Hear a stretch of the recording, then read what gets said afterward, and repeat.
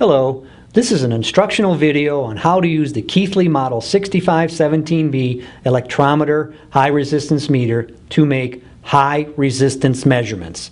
We will show you how to make connections to the device under test and how to set up the configuration from the front panel.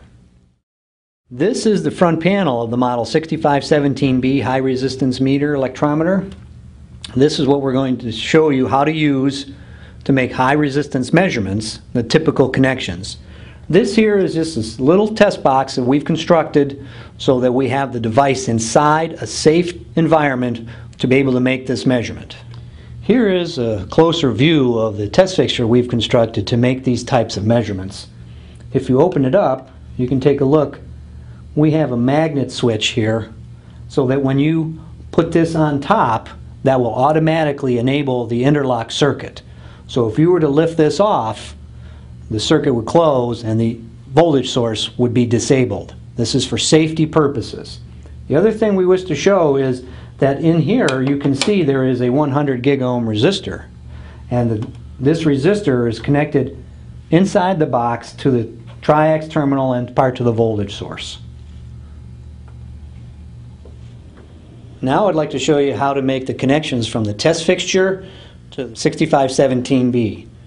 Let's start with the voltage leads. They're over here on this side of the test fixture. We just connect them up. The red obviously goes to the red portion of the voltage, the black to the black. So we got plus and minus, we're all set there. Fairly simple. Next, let's do the interlock connector, because it's safety for us. That's why we have all of that. Right to the 6517B interlock connection. And last, we have the ammeter input. We have the standard triax, 3-lug triax low noise cable there to the input of the 6517B input. Now we're ready to go. With all the connections set, now all we need to do is set it up on the front panel of the 6517B. And remember how this makes resistance measurements. It forces voltage and measures current. So we have to apply a certain voltage. Let's apply 100 volts. There it is, 100 volts.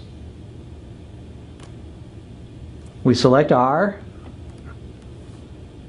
hit the operate button, select zero check, and there we are. We're reading 99.9 something gig ohm on a 100 gig ohm resistance. That's pretty good. That's the key here. We source voltage and measure current. Because it's a higher voltage, we needed the safety of the test fixture with the interlock to make sure that it is a safe operation.